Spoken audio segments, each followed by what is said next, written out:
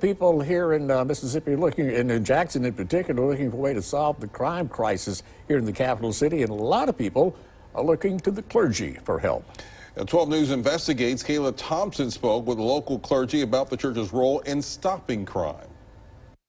There are more than 700 churches in the city of Jackson, and while the church is supposed to be the salt of the earth, people say it's one of the most important ingredients in the solution to crime. Let me tell you something, Jackson belongs to God. And if the saints of God will do what we're supposed to do, Lord knows the murder rate got to go down, Lord knows the crime got to go down, but let me tell you something right now, God ain't through with Jackson.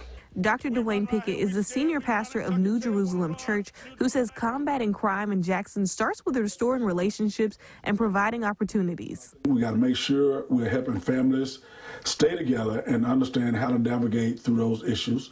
Two, I think more than anything, the church has to be a place of hope, that we are telling people there's hope. We're going to get through this as we work through this together.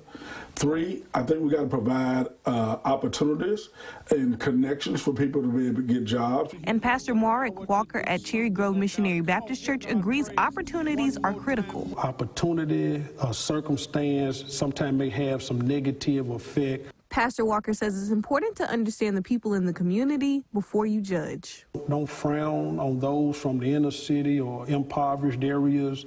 You know, that's our heart. That's where we come. We've always had to struggle, always have had to fight.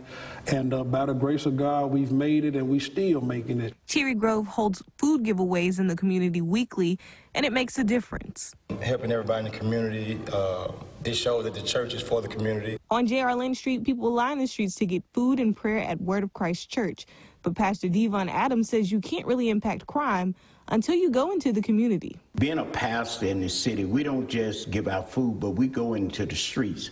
We set up tents all over the city of Jackson, proclaiming the gospel of peace. But Pastor Adams says before the church can restore the community, it must restore itself.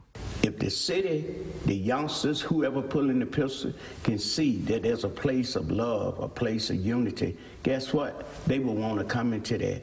But if they see us bickering and fighting among one, who want to come to a place that I'm trying to get out of? Pastors say in order to have the greatest impact, the body of Christ must work together. In Jackson, Kayla Thompson, 12 News.